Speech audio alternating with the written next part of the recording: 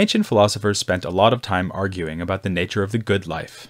One of their most abiding themes was the question of how to live. In particular, they usually wanted to show us that the best way to live is to be virtuous. But why be virtuous?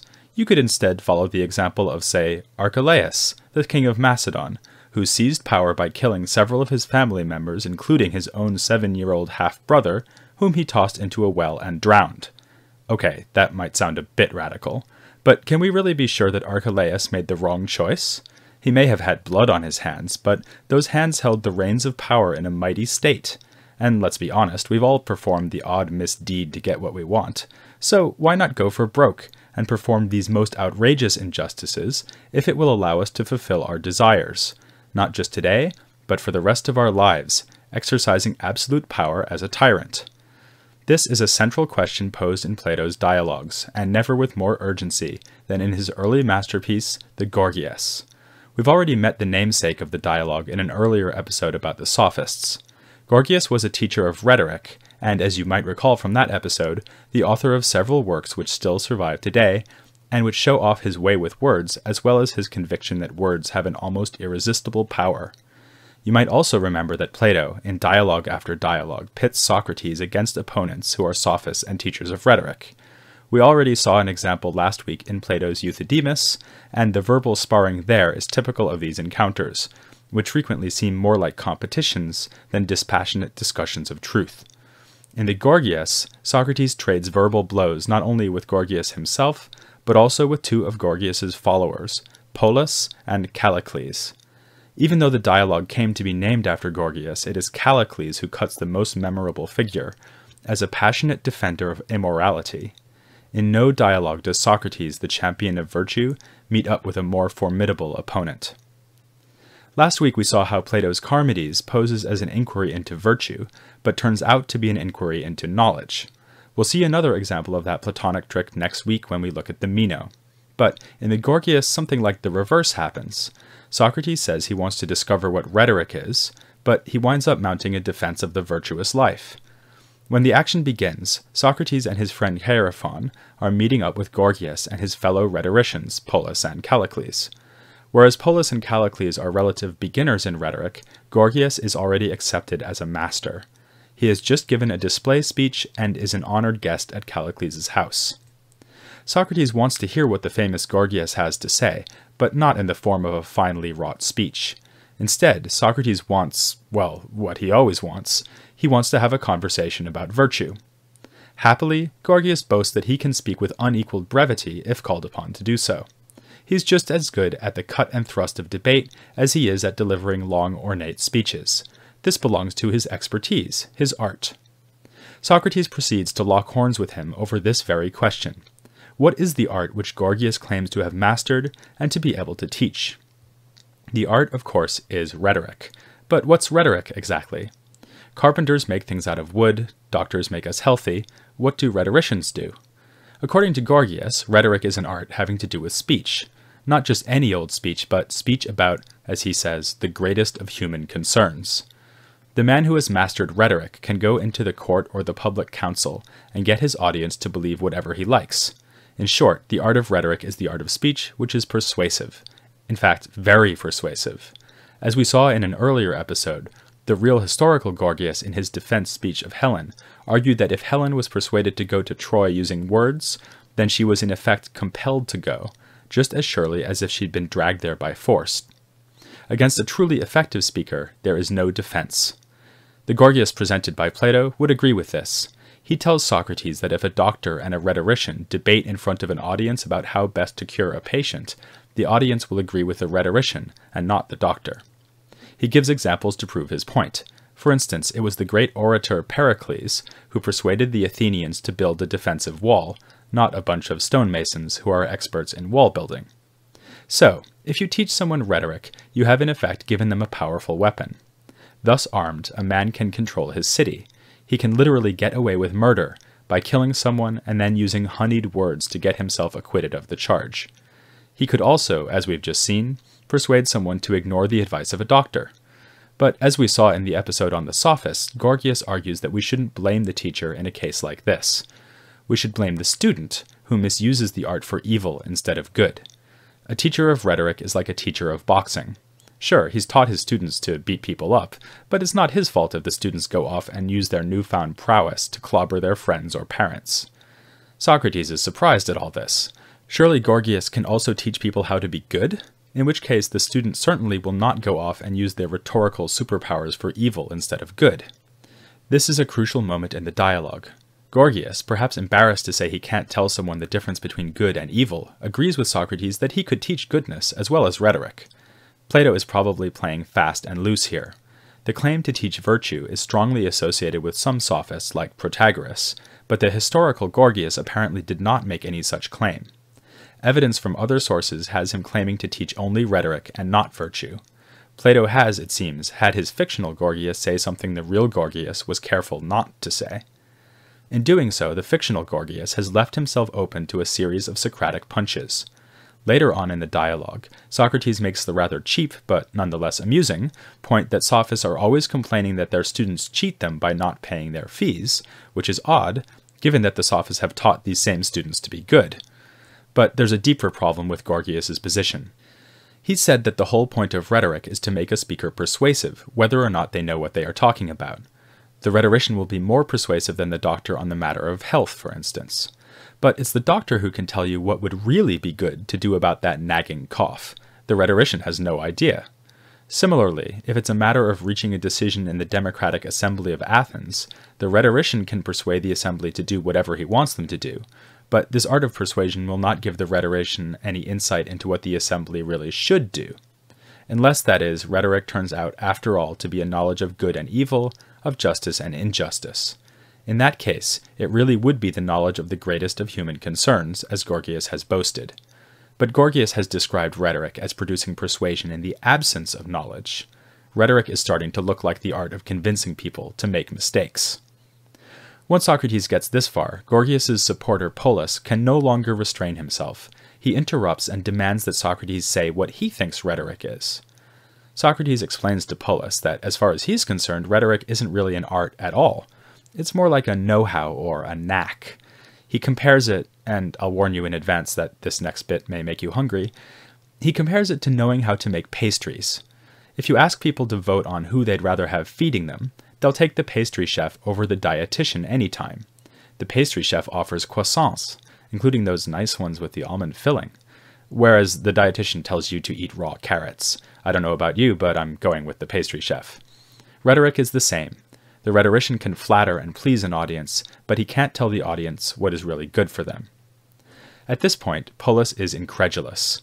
Socrates is making rhetoric sound like some mean kind of trickery, when actually we all know it is majestic in its power. A really good rhetorician will rule in his city, as Pericles and Themistocles did in Athens. He can have his enemies put to death, can do whatever he likes whenever he likes. The art of rhetoric, in other words, confers the sort of power held by a tyrant like Archelaus, the Macedonian king I mentioned at the start of this episode. Polus gives Archelaus as an example of the sort of untrammeled domination he has in mind. And who cares whether rhetoric can tell us what we should really do, if it gives us this kind of absolute power? The appeal of the rhetorician, his sale pitch, if you will, is obvious. If you're a young Athenian gentleman who hopes to grow into a position of eminence and prestige, and pretty much all young Athenian gentlemen wanted this, then you should hire a rhetorician. Socrates is not impressed.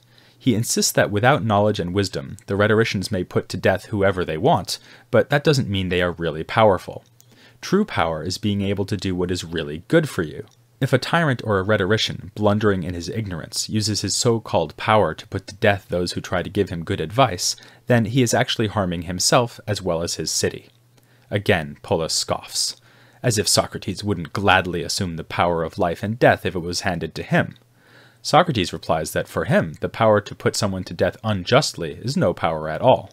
In fact, he'd far rather be put to death unjustly himself than put someone else to death without good reason. Here we've come to one of Socrates' most famous doctrines, that it is better to suffer wrongdoing than to do wrong oneself. A man like Archelaus may seem to Polus to be the happiest man in Macedonia, but in fact he is the most miserable, and certainly more miserable than a man who is, for instance, unjustly tortured to death. Better to be tortured to death unjustly than to order that this torture be carried out. Now, I know what you're thinking. It's the same thing that Polus is thinking, namely that Socrates can hardly be serious.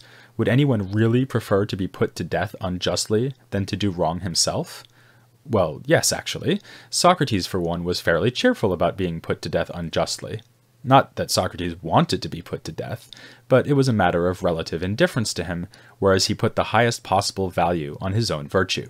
But does Socrates have an argument for this attitude, or does he just want to lead by example? He's Socrates. Of course he has an argument. And here it is. He gets Polus to agree that justice is a good thing and injustice a bad thing. But things are good either because they are pleasant or because they are beneficial, or both. Justice is not much fun, as we all know, all that telling the truth and paying back our debts. So, if justice is a good thing, it can't be because it's pleasant, it must be because it's beneficial. With unjust things it will be the opposite. Since they're bad, they must be either unpleasant or harmful, or both. Obviously, being an unjust tyrant isn't unpleasant. In fact, it's a non-stop orgy of pleasure, what with all the feasting and chuckling as one devises new and innovative ways to put one's enemies to death. So, if injustice is a bad thing, it can only be because it's harmful. If we combine this with the point Socrates made against Gorgias earlier, we get the classically Socratic position on virtue. Virtue is knowing how to get what is really good, so it leads us to whatever is most beneficial. People who lack virtue are those who quite literally don't know what is good for them, and who are thus apt to choose what is harmful for them. Of course, the more vicious you are, the worse it will be for you to have the political power Polus so admires, because you will use this so-called power to inflict ever greater harm on yourself. This Socratic position looks pretty convincing, at least from a certain point of view. When we consider monstrous tyrants like Caligula, we don't think of them as happy people. They destroy themselves as well as their people, with outsized appetites and poor judgment. Without power and wealth, Caligula would just have been an oversexed thug. But as emperor, he was in a position to inflict huge damage on everyone nearby, and no one was nearer to Caligula than Caligula himself. Or, if you prefer, think of a more down-to-earth example like a drug addict. A drug addict will be worse off if he has more money, because he will use the money to buy drugs that harm him. On the other hand, there's something that might disturb us about Socrates' defense of virtue. Do we really think that we should be virtuous because it will benefit us? This seems strangely self-centered. We might even want to insist that virtue is admirable precisely because virtuous people are willing to sacrifice their own good for the good of others. We don't think that Mother Teresa was admirable because she had such a good understanding of what was good for Mother Teresa. We think she was admirable because to her, the welfare of the poor was at least as important as her own welfare. So, one could perhaps admit that Socrates has mounted a good defense of virtue, but accuse him of failing to defend altruism. In fact, he hasn't even tried to defend altruism. Maybe this is because he's trying to persuade the self-centered Polus that virtue is the right choice. He's appealing to what Polus would find persuasive. But as we'll see in future episodes, Socrates was not the only ancient philosopher to put forward a strikingly egocentric argument for the life of virtue. Be that as it may, the next attack to come at Socrates is not from this direction at all. Instead, when the bell rings for round 3, Socrates finds himself facing an even more radical opponent, Callicles. Callicles accuses Socrates of exploiting the feelings of shame felt by both Gorgias and Polus. It was shame which led Gorgias to make the tactical mistake of saying he could teach his students virtue. And it was shame that led Polus to make the crucial concession that justice is a good thing and injustice a bad thing. In fact, Callicles says, Polus should have said the exact opposite. It is justice which is bad and injustice good. Justice is merely the set of conventional rules that society uses to keep the strongest people in line. The law of nature says the opposite. The strongest person should get the greatest rewards. What would these rewards consist in? Not the glow of self-righteous justice that Socrates so admires, but rather what is naturally rather than conventionally good, namely power and pleasure. Callicles thinks, then, that justice is nothing but a trick for getting the strong to surrender their natural right to seize as much pleasure as they can handle. Socrates rightly recognizes that Callicles is raising a serious challenge, one more difficult to defeat than anything Polus has said. Callicles' speech, in fact, bears a striking resemblance to the critique of morality made by no less a figure than Nietzsche. However, Socrates focuses on an aspect of Callicles' view that is not particularly Nietzschean, namely its hedonism. The word hedonism comes from the Greek word hedone, meaning pleasure, so hedonism is the view that pleasure is the good. Socrates thinks that the life Callicles describes, in which every desire is constantly being satisfied, sounds more like a life of slavery than mastery. To explain why, he presents a kind of allegory, which he takes from certain Sicilian or Italian wise men. This may be an allusion to Empedocles or to the Pythagorean tradition more generally. To simplify slightly, the allegory compares the soul to a jar, like the earthen jars used for holding water and wine in ancient Greece. The hedonistic seeker of pleasures is a man whose jar is full of leaks, so that water rushes out of the jar even as he's desperately pouring it in. The temperate person, by contrast, is like a man with a sealed and watertight jar, which never loses any of its contents. The allegory represents a fundamental flaw of hedonism, which is that pleasure-seeking is an endless task. As soon as you've sated yourself at one banquet, you start getting hungry again. As the next day dawns, you have to worry about your next banquet, and the more it takes to satisfy you, the harder it is to get hold of the next round of pleasures. Far better to content oneself with as little as possible so that one is spared the trouble. Callicles sticks to his guns, insisting that he'd rather be someone whose jar is full of holes, so that the water can flow out rapidly and he can fill it with new pleasures. He admires the life of insatiable appetite, even when Socrates tries to show him that there is just as much pain involved in such a life as pleasure. The life of the sealed jars, as far as Callicles is concerned, may as well be the life of a stone. As their argument goes on, it becomes clear that Callicles and Socrates are not going to reach agreement. In fact, they share so little common ground, and Callicles is such an intemperate conversational partner, that by the end, Socrates is reduced to performing both sides of the discussion. Callicles refuses to speak, and Socrates both asks the questions and answers them. As you might expect, Socrates finds himself to be remarkably cooperative. With this memorable scene, I believe Plato is drawing our attention not just to the impossibility of reasoning with a radical hedonist like Callicles, but also the limitations of Socrates and his art of refutation.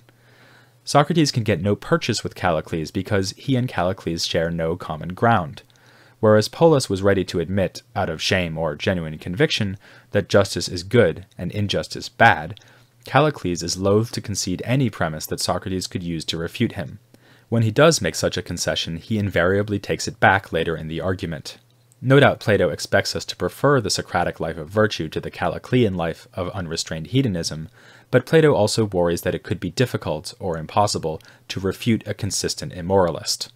Socrates fails to land a knockout blow in this bout with the arch-immoralist Callicles, but is this failure due to his limitations as a moral teacher, or is something lacking on the part of Callicles, the intended student? This issue will arise again as we turn to an even more famous dialogue, an inquiry into the nature of learning itself.